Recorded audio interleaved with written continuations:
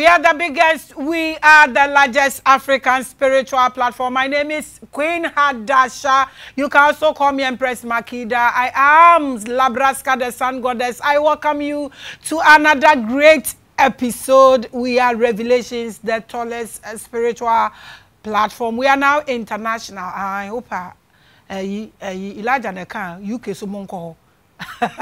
I welcome you to another great episode, and that your topic is a bit unique, and I believe we are going to get what we want to get: the return of the 12 Hebrew gods and the 12 Akan tribes. Such a huge topic. We have one of our brothers here who is going to take us through this great education. Nanidinde Emmanuel Nsiah. Okay, so and then I did kind at the mount. And you know, Mama wape homage at the amount di platform yetching in our mama platform here can see it. Now we introduce you watch rain, so no cumbron, some no cum Jesus, so we Adamo, so we a Messiah had a BBI possible. I didn't to me see what had and then a bimba we are. Until we introduce you, which we are nothing common or no, nay, dear Atoso. That's about Medin the Reverend Nsiah Emmanuel. I'm Elohim Kingdom Ministry. I'm Okumasi, Michio Meduma. Okay. Honey Yeshia, I am Persuade. Okay. Now, Michia Revelations, impending for the title Maame Grace. And then for Mutawa Chinina, and I shall for we are singing me chia or munina, as I chia. Me Bishop, soon more Japan of Tamachi, Bishop Dr. Quest of Akebulan, Arena of Love Chapel, Kumasi Bookroom. That's yo, and your Reverend Moakwaba Kasiepa, Ebusia, and your guest in the new. I and that's when I did kind of join the platform. Yeah, would you my home rebel 6 weeks, no bear column. Just open the mind and think critically. I keep saying say educational platform into additional na yeguso yesua and they are kwa kwadwendwen anyame dumienu a omo free omo returning from Hebrew and Hebrew gods are omo returning any Akan 12 Akan tribes and no and the topic no my nyina akwaba enti no wo say we yourself want questions bebrebe and said that nim na ka misa so we Yesu sofo ana bacho me Yeshua sofo Yeshua sofo Yesu sofo Christ Jesus Christ which is which Yesu and Jesus Christ Jesus here Europe for the University of Sergeant. Okay. Maybe be near me Hebrew need dear. Me nim from Trim. Any about somewhere I better I mean said the obeji year before a dear friend Yeshua. Hamashiaka. Okay, all right. Into no near Jesus. But uji mojanidi. Me Yeshua mojanidi. So be woo yena or she any mojagu na yen. Miji deeper. To the heaven di. Meji osoro edi se osoro bi wo ho a soro nkosina asase na ye wu a ye be ko ho onipa wu a niema mienu obetimi akosoro ba bia wonananom nyankopon na omanyame wo wu a obetimi asan kwa asase so nsama nkire a ofiri baaye ejina abraba beboye ne de utimi pagya honhom no kra koduruye sabi enye obia na obetimi afro praying sorry ya asem ekwa abrochiri asase ya asumpo le mpra hene na bia eni babia ukọ na honhom a omo nimde ekosoro omo adwene na omo akoma na omo abrabo ye pe ewo na otena asase su ya niam basa se ne ope bia wu ya ase ukọ ho timi nko sa sana ni de wo ye adwuma na unya visa na wo be kwa America de ene ye so bibi wo ho a wo benya it makes sense. So this Yeshua ya moka and Jesus Yeshua no ono ane ne owi na Joseph Arimatheus ekosi e man baby me yesi enu no ono ana moka on Yeshua na moka na mode tutu eno ana ye Mary Magdalene na damfo ana bi gidi se na oka esuafo no no e the same Yeshua ya na ofo say ye di Jesus din na bole ne so ana sa story ni ye different and the question Yeshua eye bibini Miriam oye bibini ba Joseph Arimatheus oye bibini ana obroni so de Jesus ebaye oye nipa fita ana obroni de Mary ebaye onu so ye broni fita omo fam sa ensem we na omo de baye ne de no kurani bibie no asi ewo omo fam sa de asi ye no kure anipa ede ne ho atoso aye gidi ene Yeshua de no na me che say Yeshua no pe na omo adane na story na omo se Mary Magdalene owu ye Joseph Arimatheus man tumbu ne ade ni de yampa ende yampa enti se omo adane se omo de instead some de ni patuntum ebesi ho no but nsam ne de ye saa abesi ho nsam ne de ye saa no correct okay enti se edakro to se Yeshua ya mu ken no wo mma no wo abusia mo befa ne sen me ameti haidie minimpefe say Yeshua no wo yire wo ma okay e wa abusia okay great abusia fon bi wo ho mo ya tuntum 47 ne wa great enti chese wunim say Yeshua na omo afre ni Yesu no wo yire no wo ma no correct it's another topic for another day and question pa because me catch them say ensem bi wo ho pa da ko ebe gbe say gbe no asam ne be ko west me catch them recently say me call baby e wo London Glastonbury na honsem ne ye be ka ne da ko imagine yesterday and na dey kan ho landing kro na nkasa na ho ne palace na nkasa na ohemate ho no eye bi before ne chechire akonwa a wote so no bibini na ehhehye akonwa no sene ye nyina gold ade siesie nyina ye before landing kro no kan se ehwese de landing na nkasa ti a almost 90% be before na chechire abrofo star share so mo doors no landing nkasa nche enti wakwa ko hu bibi o ho ya no kre ye be kan some later nya nda ne ye ka se ye fa ne bra life a na wa twere wo ho ne ya be discuss sa issue we obi be say with my korokoro eyes na ya kasa asem we I welcome you to another great episode. It's going to be great. What topic ni mu na me pese ye ko because you so me pese ye be ne nanam chen the return of the 12 Hebrew gods and the 12 Akan tribes. The Kama and the return of the 12 Hebrew gods. What are the 12 Hebrew gods? Asidanka ochedi ampon ade nyina ewura kwa ayisi amenan. De mo fra na amen no. Ni di ankasa na maba akire. Ni di ankasa ye dai. Kwa ayisi adai amenan. Oni edi kwasi de ma no. Ono nti nana ya nana nso memre da asum sasum kwasi ada. Enye kwasi brodi na be kire nse ya nsom twedi ampon kwasi ada. Nya no kure. Oh, koso 12. Enti ono na asidan kan dini na nka na ho odin kan ya Yahweh Israel Hebrews. The woman say asase we aye tisui. Yen ko ba buru mu kura no ye ba ye aye nyine na nanom kam ye te say yen abibifo ye nsroma. Nsroma no kire say ye betimi aye star Ghana ye nsroma da ya hye nsum eye nsroma tuntum. Ene na nanom say sa nsroma tuntum no efiri soro chiri ene ba besi asase so ne ba ye no na yen aye wa asase sese no na ye nim ye ho se yete ase na wo mu eno mbe ye bibia besi asase wie ye no wo mu be kyekyere enipa abusua wo mu afiri wo mu asim no wo mu mogem abode enipa abode dikan enipa abode etosum yenu miensa yen aye wo sese ye ne nipa abode etoso nan omo kire se sam panyufo no mfiri soro be ye sa adwuma no asase so emma omo be ye onipa wodi kan aye frɛ na Adama do se dini se sande but se de age atum ne Adama aye ye akan dini eye Hebrew fo dini na ono ene onipa wodi kan ena omo san kire yen se aye tete abakwasem a obi a wanyini kakra bia ani masem a meken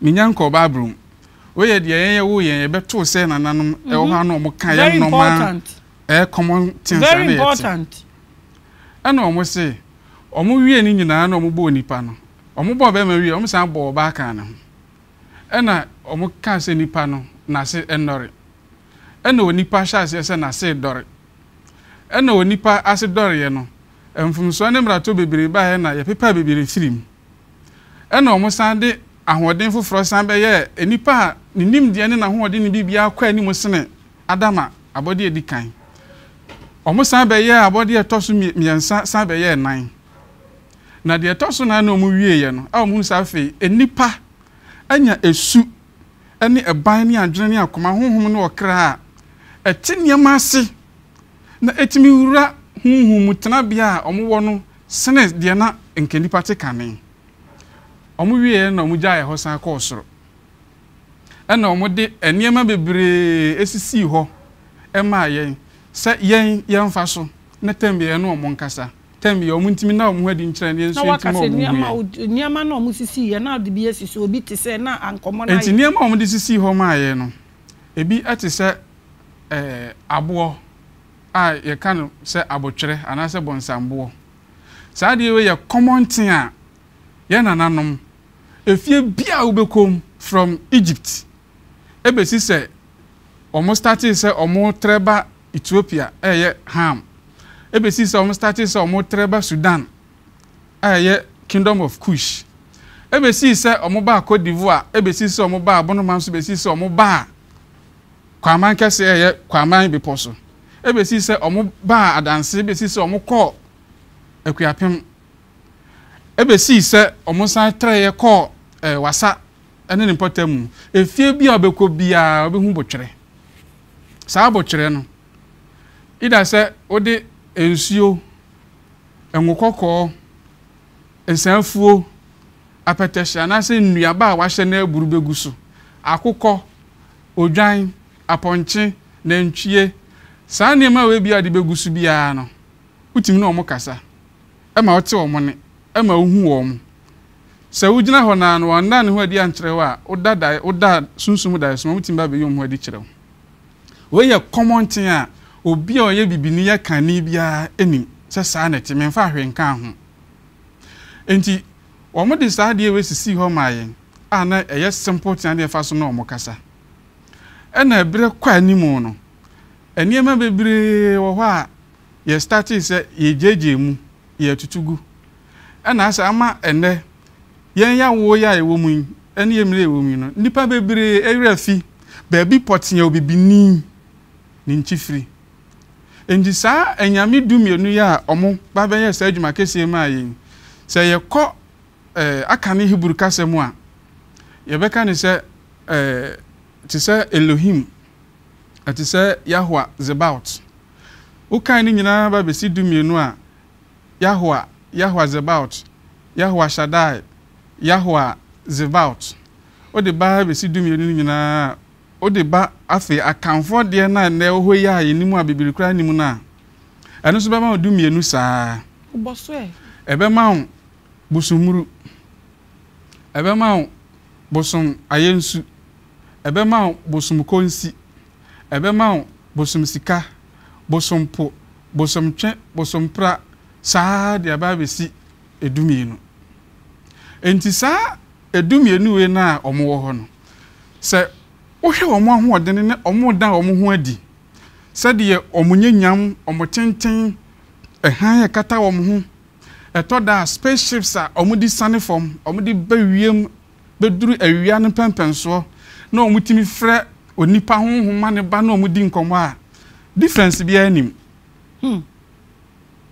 edin no Hebrew kasa no ane nananum kane no ene de kane nei no ena nsunsume kakra bam ye beka no brofum se contemporary chi anase contemporary Hebrew akane Hebrew no edin bi hokra na ye de frɛfrɛ yen ho a enei no ye mfrɛ ne sa se metimi aye adwuma kakra wa ha edin bi ti se kwasi kewe ase I but akane pa no na ye kan say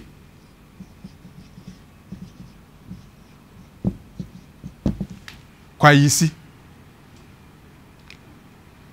se na ye ka kwayisi ana se obema e baako kwa na wate ntamu kakra no asama eyadi why no anim na ye kwa ayisi ba se uyi ba ko na fo no kan straight aye kwa ayisi enenne ye yi why no afiri ho na sa ye na firi ho ene ye san yi iwe ye firi ho ena ye kwasi enti se ye hwe ade a Maame mfa Hebrew names ni nyina old Hebrew names no emra na fe mi wi a papa to table na fe wi a yenfa compare akanfo de ehohi Yahwa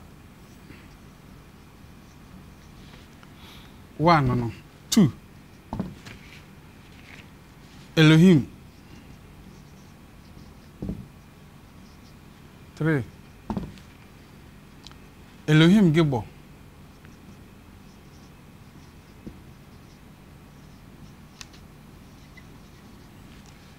4 Yahwa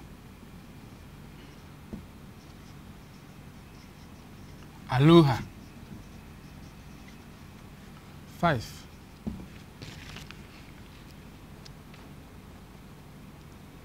Yahwa Sabaoth 6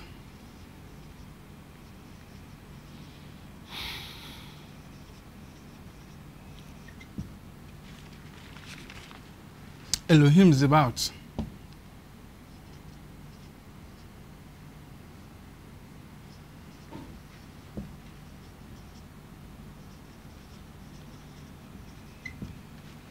7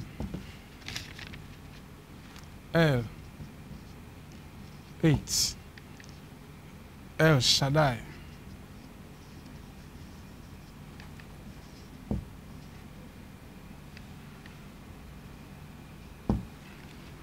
9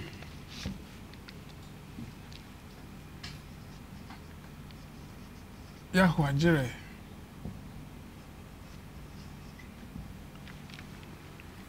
10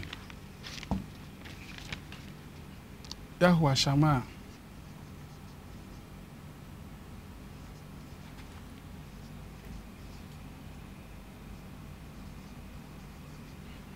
11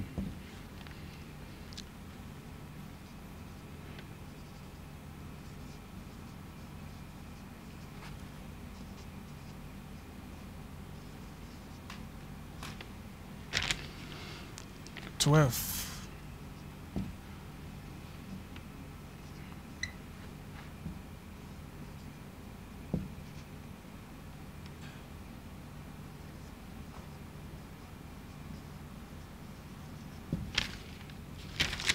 Aba pacho old Hebrew names nini of the 12 books. Pacho say. Obehia aba bi de sisi. So ebeboa yatifo a many problem. So metimi we aso any problem. Yeah, okay. Yahweh. Ene di kan de ye friend ya ano anasa Yahweh no. One di kan Yahweh. Elohim. Ye kan no sisi e ka se say nyame. Anasa oduman kuma nyame no.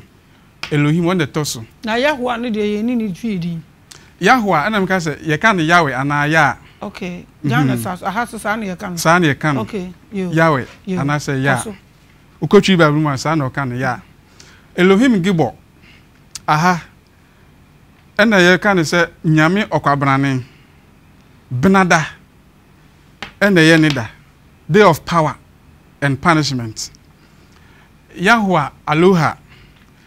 Yahweh Sabaoth, Elohim Zabaoth, El Shaddai. And Yahweh Jireh, and I said the kind of Jehovah Jireh, I come will be a can. Yahweh Shammah said the Shammah cried him so Munim say a crow Ghana here. I know if I know home. You better do. Amen. Fee. And an important winning. Omunyina efiri na sinim ebeduru ho de ka kuma to ye mate Yahweh Zebaoth ena ado nine Yahushua we obia ba om kan Adonai but nya Adonai ado eye dini separate. Adafo no. Hyphen 9 enso ye dini. Eno so a Labadi. Ye de me sheda ba ho be kire me. Tribe family bi a omo decide dini we kwa na to omo so. Nti wo kan bo ma na be kan no ado 9 Yahushua. We mu ni the 12.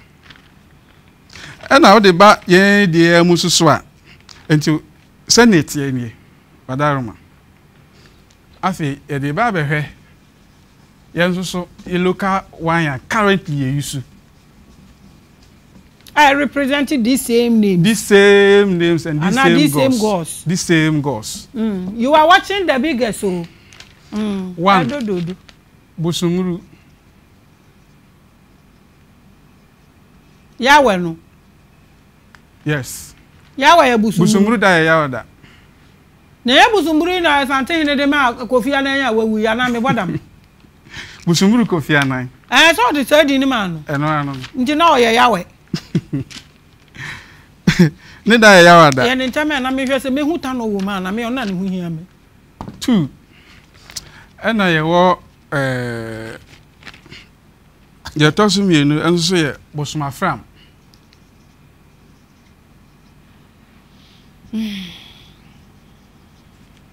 Ye tosu miensa bosuma fi. Afi.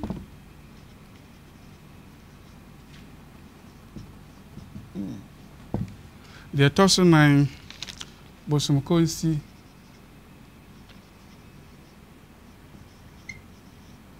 Enum bosuma yensu.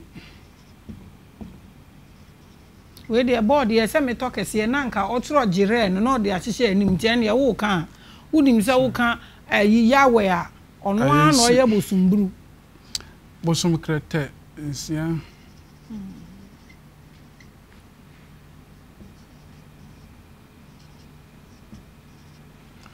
Ensun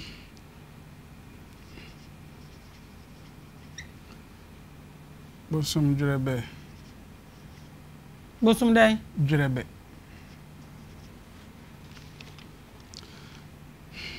Angoche bosum po.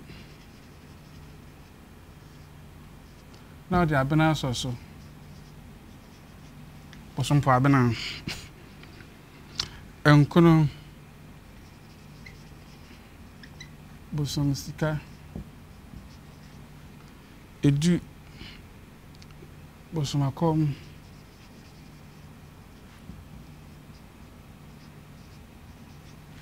Dubako bosum chen.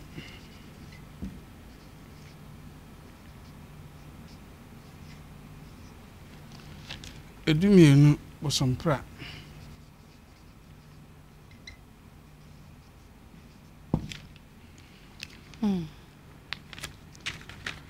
Sa edi du mienu. Ansa na ye kasa obroni ba be twere chi amaye Germany for ba be translate chi no amaye no we na ye mfere na bosom obia onim akanfo abakasem bia be attest to that na ye enyame enti o twi bible pa no se ofa esoro no ben se ya twere esoro no enyamesem na nye nyamesem se de nei ye twere no no fa no se free 1991 editions of Bible na besi 92, 95, 2000, especially 2000. Pa no mu ye changes kase pa both English and Tree Bible ni. Okwa na ye enyame ensem. Enti nyame busu nyame mmuru. Sa mmuru we uko India sisi ya or one of their 9 gods. The other can ho aye GAN. No nya Murugan. Obi onima sema make can be will attest to that. Na ye nyame mmuru, nyame afram, nyame afi, nyame konsi, nyame ayensu, nyame krete, nyame dwerebe, nyame po abana, nyame sika, nyame akom, nyame nyame otwe nyame pra we mu na the whole abibifo ni patuntum a yewo wiase yefiri wo mu oni bi oye ni patuntum bia efiri we mu sa we nton we no anasa sa tribal gods we no na omu gina ho ma ajanom emoja papa nom ene ma moja de wo ma papa nom asinim ene ma firi ba enti ye ka se enti Nyankopɔn ka kire Abraham se mema wasinimu ni ena ba behwe ofie so abedi ofie ama onye wakoa ena mpa Nyankopɔn so ma Abraham ewo eba be ma aye frɛ ne Isaka do twi no mo current twi ni de mo ka ne Isaac ba se wonya old twi ni na wo kan a Isaka so srem ha ya na to Isaka sremfo to Isaka fantifo bebre to Isaka angonafo bebre to Isaka Ethiopia nipa bebre to Isaka Nigeria for to Isaka Isakaba kira wo se atuntumfo nyina baako Hebrewfo enti sampanyufo we obia huhum owe ni waso eni mpanyufo mu bia de ehia de beka kira wo se ye wo afimu bia na ye wo abosome be se miensa asa enyame we mu nyina na omu firi soro ba asase so eni nipa benya one on one encounter every year bia especially middle of the year and I say first month of the year no nye January said the abrofo abese sama ye no ukọ twere krunkrum mu a is it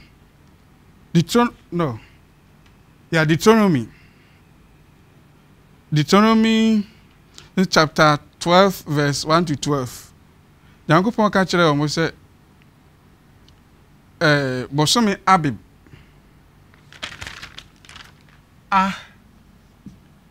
B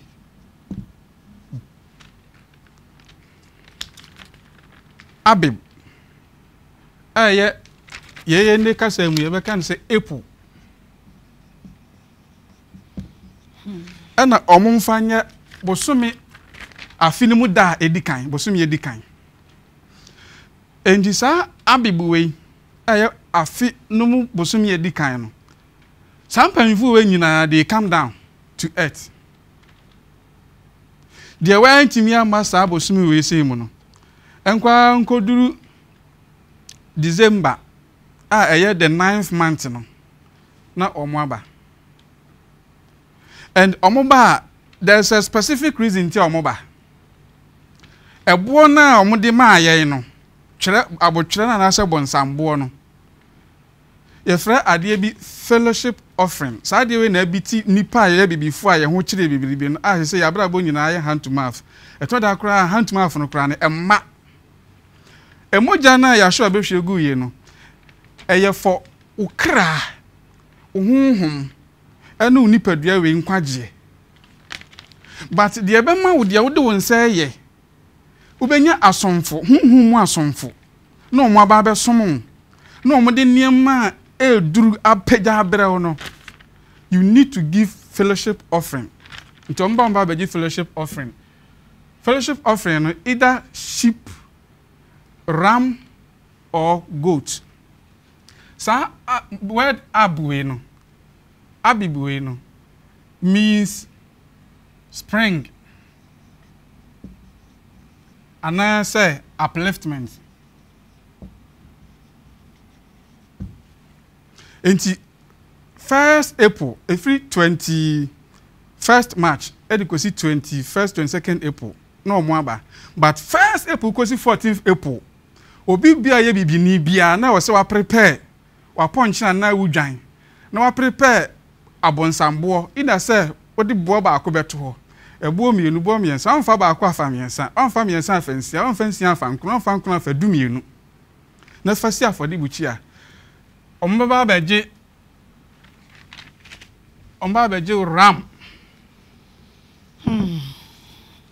ram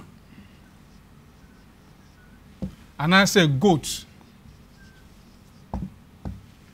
Omo beje are ewo afodi bu chia no so afefoforo we abebu no wo mu decide ayi obofo a obedi afe no so enhyira wode ba no wa ma fellowship offering ni bia unya bi omo san yi guardian spirit de yen kan de kasam say demon no omo san yi demon baako angels no ewo wiem interceding nipa between nipa no omo demon ma obi ba bia na Africa pe the whole world omo said omo yi archangel baako wo wiem o ye intercession no agi bibia de akono omo san yi guardian spirit and as a demon baako a asase ni nyina so no so ne ye ba betena asase so de ufie ni na obi so fie ni na ono nso so eniema pass as so we say make sure say obi a obema fellowship offering no nsa be kan no ono nso so ne guardian spirit experience omo so eba beje no ma distribute akọ obi a fie no obi a adwuma enti se wa massa fellowship offering ni bia fellowship offering and it's a sorry back one more torama send them Johnny Bassa wokrom ha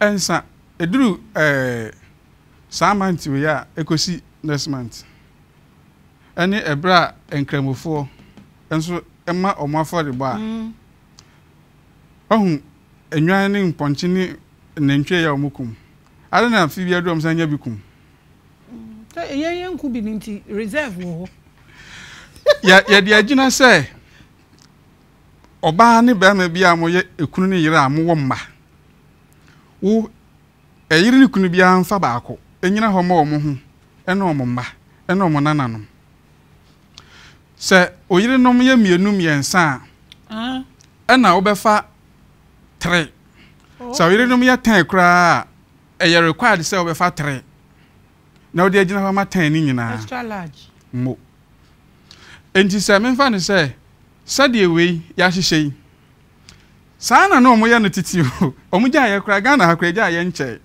ye wa hemfa he bebre o ha fancy the last 50 years you kra nom da so ye be the last 20 years no mo ja ye eduru wa wo ye busumuru ni busumuru fo am fancy bia mo wo teshi mo nyina mo ba bia mba akohia ye sipusuban ye kapusuban a eti se on se obi si dan a ya no mo ye foundation kakra bi na mo asementim na mo atwensu agum sa na pusuban na tentente enye tintin bebre omo si pusuban ye specific nua nyamedua anyamedua a ye dua no wo ho na enyinia be kaka na agi shade akata pusuban no so sa na sa konfu abosomfo na ye wakaniye ya na haban ni po mutumi tete de ye some ye de gu yawa na sa yiwam ana kukuom ana kram ye dua anyamedua no madua sosomasa no madua tamiawu atwa ho ahia no madua adwera atwa pusuban ho ahia enya sa ho be fa kekenti no mudua da bi twedi ampon kwame ba se ya adoma kan kire mo se sa hahama we nyina no ebra eye abib amo busumurufo mo be hia teshi sa pusuban ne ho na mo de ebia teshi busumurufo mo teshi na ebia eye efie makoma be 200 na mo ba enti mo de nwan 200 eba no mo betwa wie no sa hahama no yesi ye ntiti bi mfangu kura ne niam na esisi ho no osoro nsuo togum yasi ye ntiti bi mfangum ne yempunu ne yenkasangu so ne yemfa nuhwam mfra obi a oba ye bia na fa bi hohoro ho ne kɔ ade a ohia na afi ni mu no ade a ye de ba saasi su sa afi wei nipa manya no onkon kwa e wo bra won san kan wo de ufri ha said the medin kan chem epu ana abebo no mean spring or upliftment ufri ha efri epu no nkosi safi no besan kwa wiye no wontina se ne wotie da wabra ba pija automatically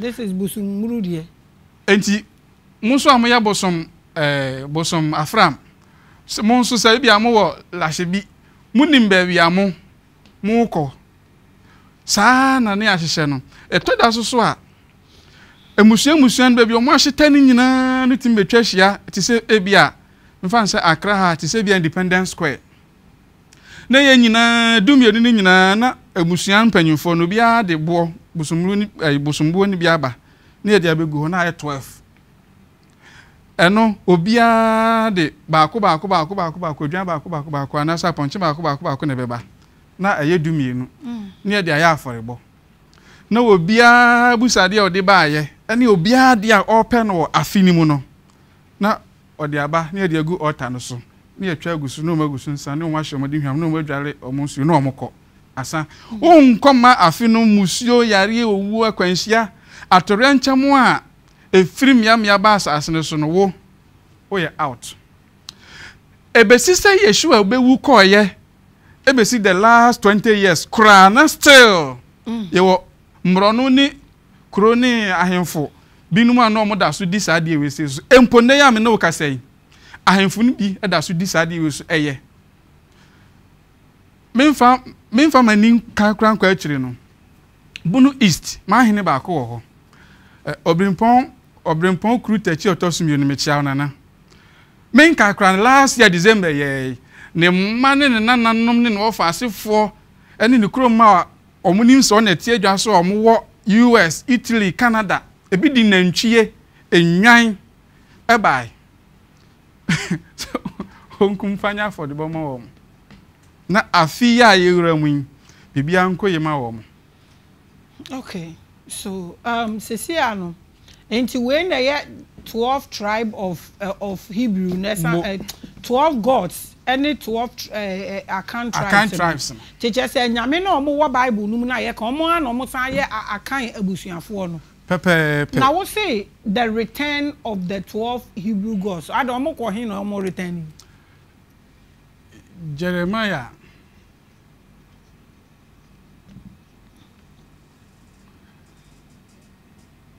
33 15 to 24 oka asem bi oho oka kire omo se ebire bi beduru obema Hebrewfo no sa Hebrewfo du mienu wi a yayi mu ema fm abusuan woche ne ade emu mienu ayese omo na omo ni Israel ani Hebrew musuakuo no nyina so hene no omo aso odin no omo mu yento bebo mo ahwete na bi ebere bi beduru obesan ma omo nyina san aba na wasan ayi wo mu nyina ne mu abusuan mienu asi omo baako so hene na omo nyina kuta ohene baako na omo nyina asan kuta priest baako na omo si sa omo ya san hyehyɛ we wia afei na hinnie a ode hyɛ na kwa David ebo no obema sa hinnie na bam na afei de oba ya obewu ye edi ni moja be gi nipa nyina nkwa se de be mbenya sa hinnie mu efre ni Yahushua Hamashiach no onu be die ni mu na afei sa anyame dumienu ni nyina se de akane tete no omo ni nipa ti asase so no wo mu asan ba bio na omo nyina ne Yeshua ba betena David edwaso na omo nyina san ba be kan ho asase ne na omo atena se de ne na omo te kane na said ya ne omo te kane na se se narade na fabra down Ghana na yetie David yo return o 12 tribe is it happening now kosu se se ana yetie ensensem ya keke David obi a otie mi bia na obi ohwe mi bia no so ofa ne fun no okogogo a na ogogo say Hebrew name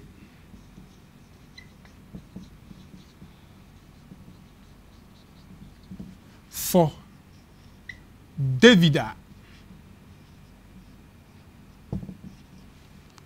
So ogogo Hebrew name for David. Ebe ye aba kan kire say it means David. David enso so ye nyina ye nim say eye hene for kasa. na wo kire yen. David eye akanfo kasa. Bible ye da hai. Say yebie Psalm. Me fa nko akiri. Ehwa de bi o Psalm 70. Psalm 78. Verse 70. Or say na oyi na mofra David de awe ide.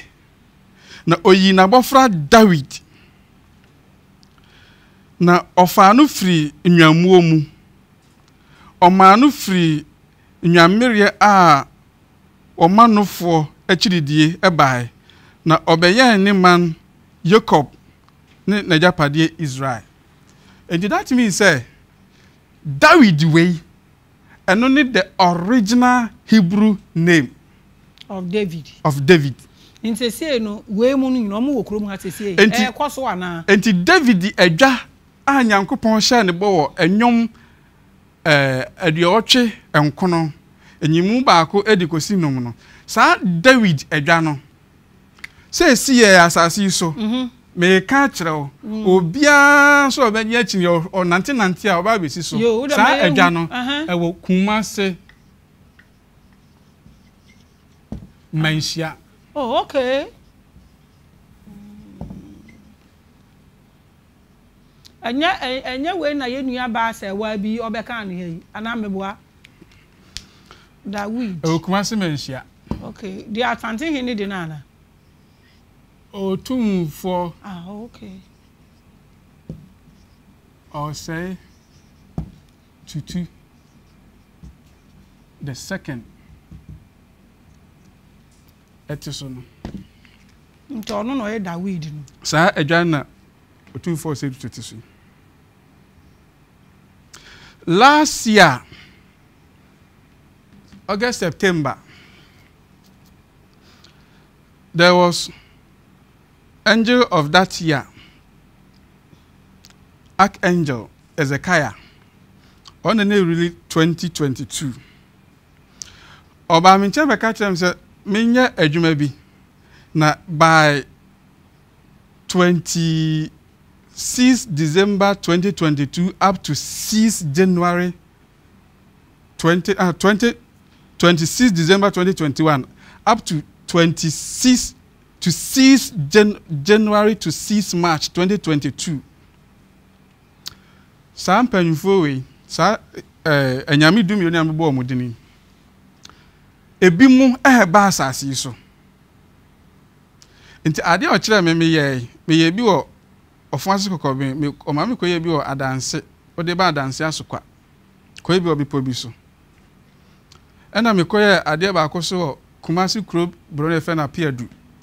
Omo bo anma ye se adwuma no omo ho ne ya me no kase. Yakoye se adwuma no ampa 5th March 2022. Medawa be se no mienu. Ena ni swade hunu mu. Archangel ba ko be ka kire me se spaceship na Elohim anase nyame ene Adonai ene Yahshua ene anuwa nyame de ba na omo aba bedu omo wo Nsiah intimembra ye se me fa membra and they are quite powerful ena ye be fa me ene ye de me call Nsiah Maame Grace. That meeting I was there. Elohim anase jinyame minimum no jinyame Elohim unim no Elohim 1-on-1 minimum no 1-on-1. Wow. I saw him. I saw a woman called Anuwa Nyame.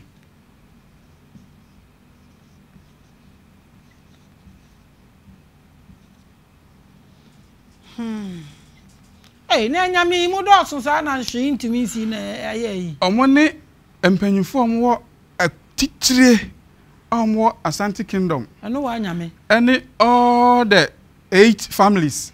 Sa aduana asona agona fo no. Any sa ntondum yenu empanyufo nyina be hia. They discuss a lot of matters. Omudi Kumasi almost 3 months. Omudi Asante region almost 3 months. I saw their spaceships. It was hung over the Nsiah Palace. Then omutumi TV here. Then it be see here. Adia omobe discussing here. From there they moved to Accra. A whole lot of discussions. And also when he from my own discussions is important too. They move from Hono no mo ba Accra no so omo ko hin Manchester na say. Omo move back Accra no baby din kan ko here. Accra mo. There be Independence Square. Oh okay. That Black Star Arcades one. They were there. They moved to Kwame Nkrumah Independence Square. Under there, enema bebre oho. Enipa da sanin fa na ni hu no. Okay. Omo discuss enema bebre, omo free ha, omo ko chifu praso, omo ko Amenfi. Amenfi a combination of Amen and Afi. Na the answer na ya Amen Ra no. Amen Ra so e. Amen. And Ram. Em ka ho. Amen. Ram. Ope Amen ope odwan. So Amen odwan a adeso bi enu da so asasi so a immediately Enfri wo so nko. Wow. Empeje bi enu a ohia onsanka. Enti se wahwe no so obi onim bi anim se nananom no mpe afodebo a yedi nipa moja ne nipa akwa eye because eno no ye curse. Ade a no omunimu ane Ram. Ena sa Ram no so na din ka kire se Abib. Eye April. Eye the month of Aries. And ye this am one ma Amen. Ye gina enyame ababu wo mu dini nyina no ye bodi ni wi a ka se Amen dimu. Ena monye. Na mufanya ade wi ma somasi, mufanya ade wi ma abusua, mufanya ade wi ma nton wi. Enti Amenfi. Amen ni Afi. Omo asefo no omugu ho. They know. Enti din Amenfi no eye nyame ni asem. Nyame asem. Anya kurase. Efri Amenfi for first no omo wo Cape Coast pa no omo ben Cape Coast fie. Ansa na omo spread omo ho akodi ba bi omo isesi e. Me ka hintasem a kire obi a wadi 80 years, 90 years, 100 years. Na oben within Eastern region cover kakra ene Cape Coast kakra e be dia dance say Amenfifuo we eduru sa month of April bia na omuyi apamo adaka dia oba furu na archangels cherubims mienu entaben seni na afi adwa esimfimfini no ye ka no afi na ye ka sem ye friend Shekinah glory no ono ani afi ni da efiada ono anso no ye logo po na pepepe enti Shekinah glory no ayi logo po no moka ya sem ya no moka abuzu amoka ye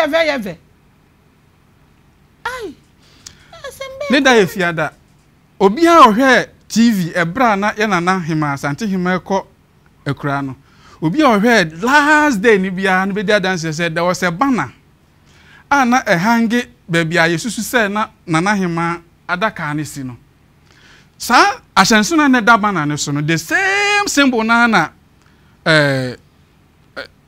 Ark of Covenant no eda so se afi anase Shekinah apia entaban ni niam ahodo a ekesi ani the same symbol na da sa banner ne so obi a ohwe that final funeral den bia konkan chem se mi twa atro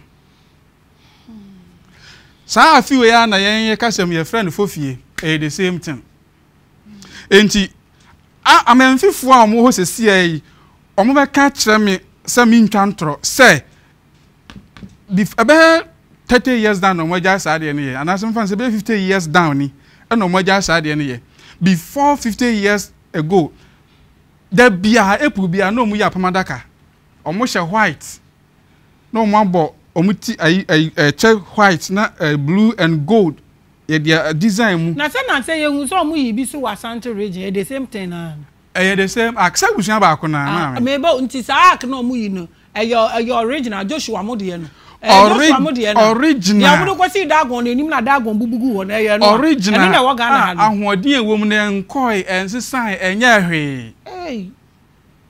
Na me ka kire me nkrofo bi say obi o Ghana ha no so spiritual power. No sign Ghana ho. No ko India. No ko India, no ko Togo, no ko Benin a o ha ne ho. De obedi egu ni yam no enche beku na twene. Raw power a de ma nipa yemfa bibi ma oningu yam. O Ghana he ya Maame Grace. Ghana mo de nyama wa, eno de no two ways about that. Pantan he ya. Pantan na mo ka ne pantan. Eye honhom din, eye bosom din. Ye frɛ no. Ye frɛ ne pan. Pan. Minim pan. Pan na wo Bible mu no. Almost on no the first god. On the first god. Forest god. Yes. Na shanso ye antelope.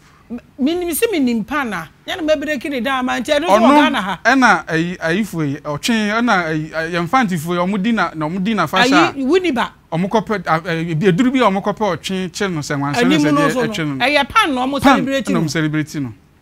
Na ye ne no nete e wo far back Egypt. Abusia sa nyankopon mo so no ye first god out of no or no and no mu derive the word panic e di free ye.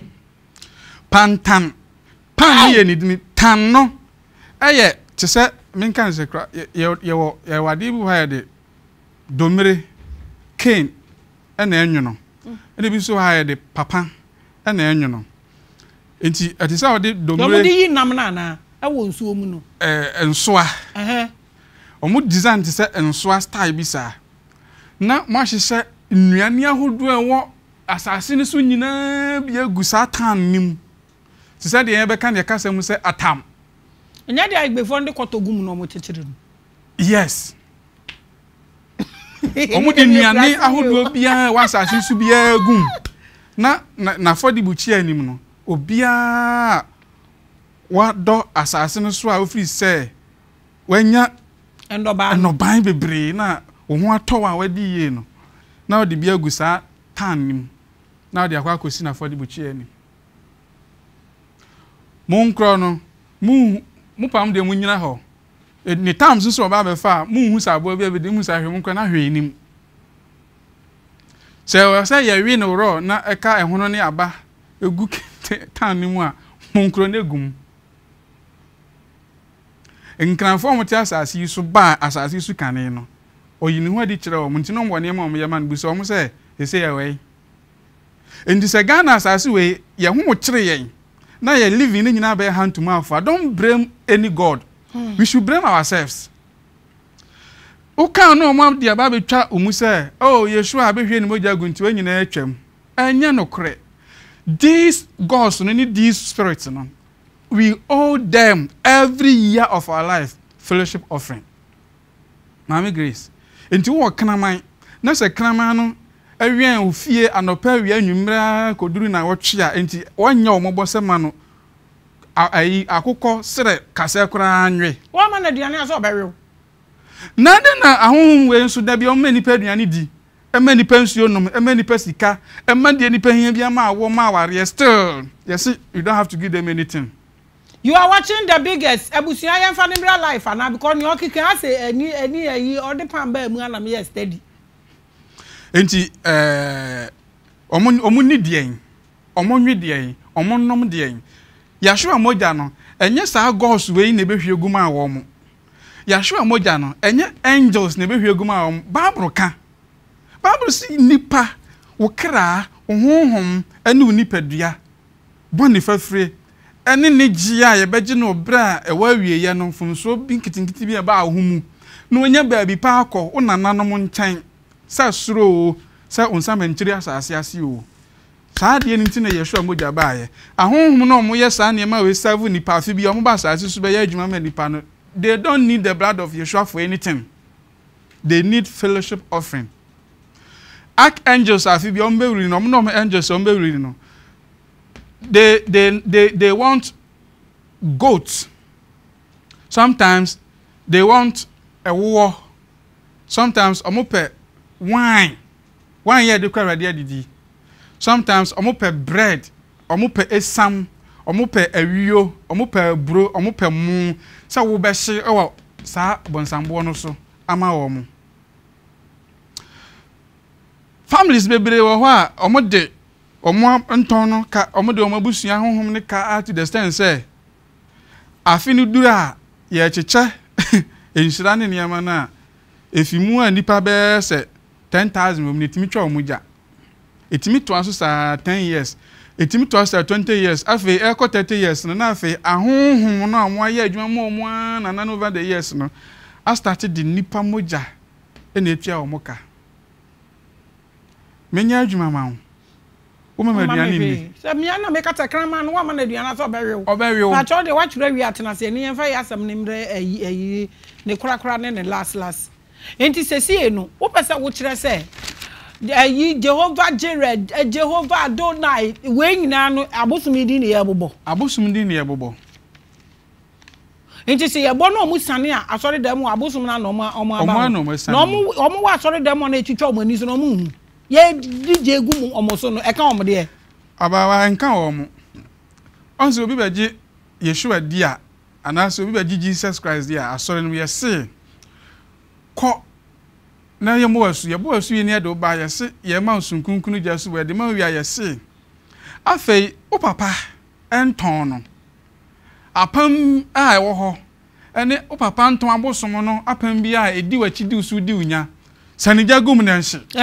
fire Holy Ghost fire Holy Ghost se omo hia mpampa se de eja na ya frɛ osuru ja nyina begu dem ho no ya suma kɔ enton fie ho no hia mpa den na sa nipa kro na no obenanti Kristo sumu abe 20 years ebedru critical time bi obenya accident awu no na sa busumi ya odi ja hye no no no apie na chi no aba abeje no obekwa asore no no odifo bi aka kire no ka kwansha we ya eba abeto a obewu no sunsum bi firu papa fie ene beje we da say me ya shankom bi ma mete wa so dem da bi TV so kra no ya hwe difo prophetic demonstration atibi da bia sanso na obi a wo hwe me na wotie me enso be dia dance se wa kwa asore me aka bi mu ateda ya se a umami abusua hunhum bi ene be si kwanye sanke da senke ja to fie da se nkwa adwuma hye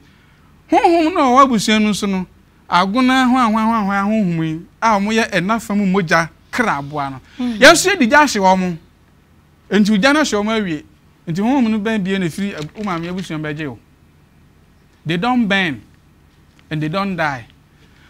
Many spirit bi a obekere me sa 9 4 and can enya encounter and am say ye bredodo ye ho kire ye man wura na ewura amenam ade ne ye ho kire sa o say o ye obibia na ade a ye ni e common knowledge of who we are, consciousness. Say ye behunu abibifo behunu nipa ye keke si enya hunu a asa ehia ye bio ye ho nkire bio ye nyemu bio ye nwu rof bio na de all kai me say minkai say covid ne beba no hwan mu na me hu wo say omonam the whole Ghana ni wiase nyina ewowo abibifo mpane enam se maame nsore enam se me hu tano kwabena tano me brother me ba yogina hoyi eye ma dance ni maka kire no me ba tano na oka obi a oba menase bia ba ma so ba mpa bia ma bo omu nyina ma ne nti omu nyina ya we say me hu one tano kwasi oh tano kwabena me hu bosompo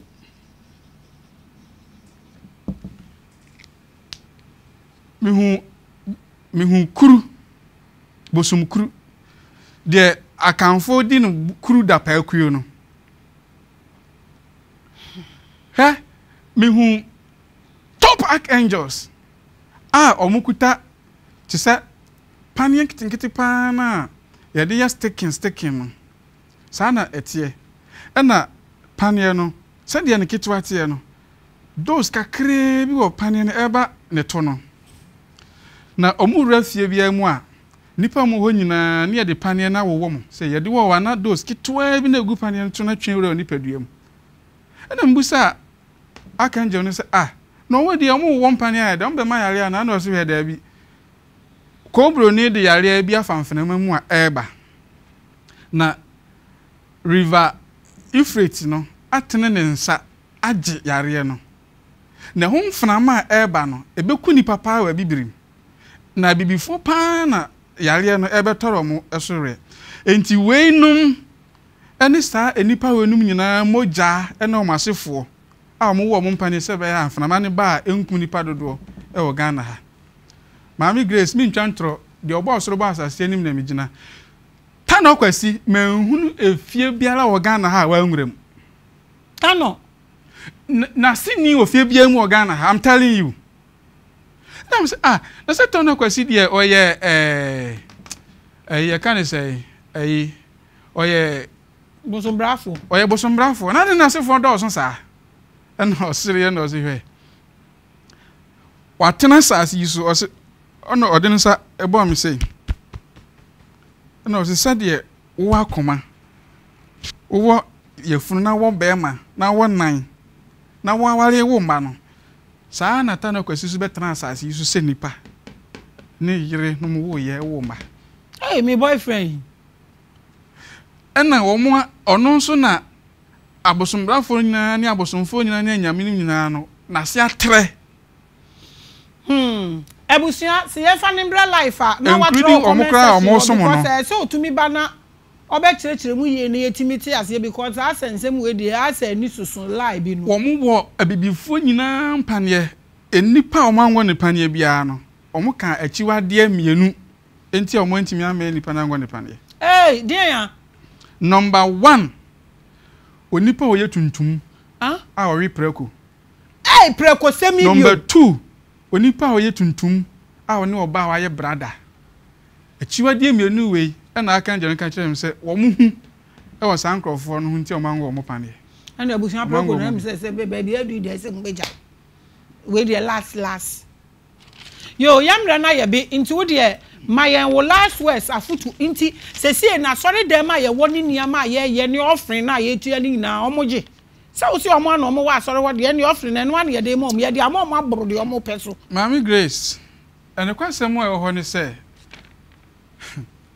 obi o yeska ni Ghana ha bia ni wiase bia be di madanse ye se ansa na o free hand to mouth no be ye ni sika ni kura wa ye ni ida se wadi odwan aponchi na ntwie nkukọ ya aforebo ana se odi nipa moja ana se odi nipa akwa ana se offers ka emu odu a eye ne sika wa branya nyina adi koma konfo malam ana difo a onim di ohunhun na odi koche na odi koba afode ma no na konfo kro difo kro malam kro no edi sika no koye afodebo a eye hunhun afode ema ni panansa na ni shabre sesen free hand to mouth enti physical money a ye donating bebre wa sore no ewo honamani niema e provided ba but sa opesa wo trad level na wonya wo fie wo live luxury wonya wo car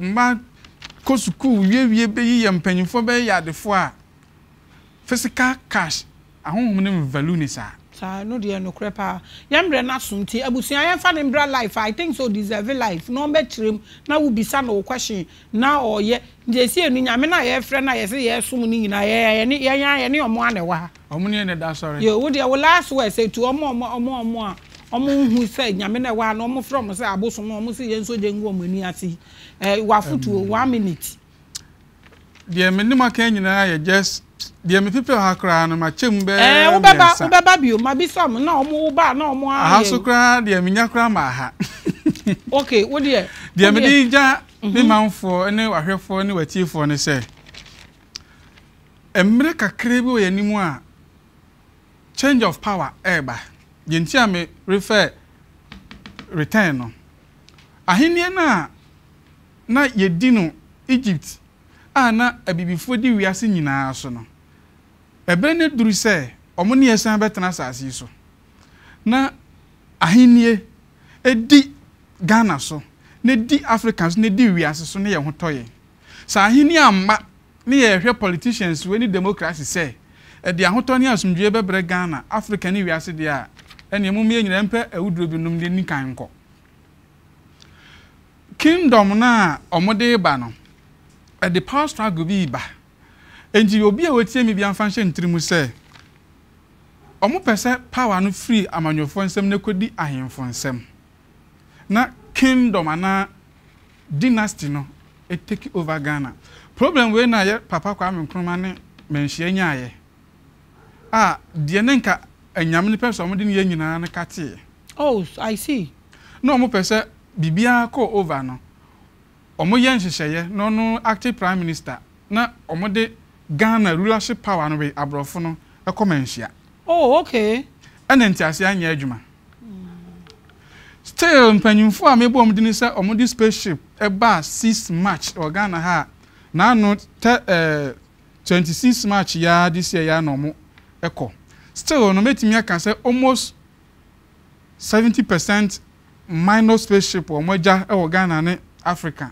Omo survey niema coordinate akosi say finally Ghana ha power edibu oman ebekwa akodi menhia.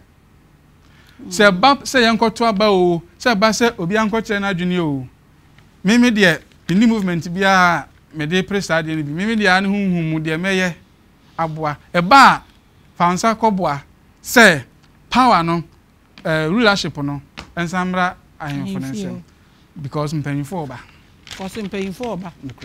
omo be wo pane nyina ewie omo twensa power no be ko wanso omo aba ansana omo aba yo yate abusia ensam na oka ne de ebi ano esoso na ba ku bi wo ho kan ya mema na ba na waba be educate yen because some encounter bi a minya ye na me ka to ho na oba ne ye ne no ayewe me say ye ko ba bi ekotwa this rock yi bi ena ye wo rock ni mu no ba bi a ampan no wo no ena me frɛ me production head na me kata say Elijah obi gina ha me ka so obi gina ha na the way ade ne tinti na ye na ye de ba bonti me na me hu ade ya na egina ho ba ma mo obi amane nti ye wie ye ne me bisa akonfo na ye ne kwa ne say ade na otebo na ya komu no mu no otesen ena oka say ti bibi na enya ade a me hu ye no me so man kan kire ne say ade a me hu ye ni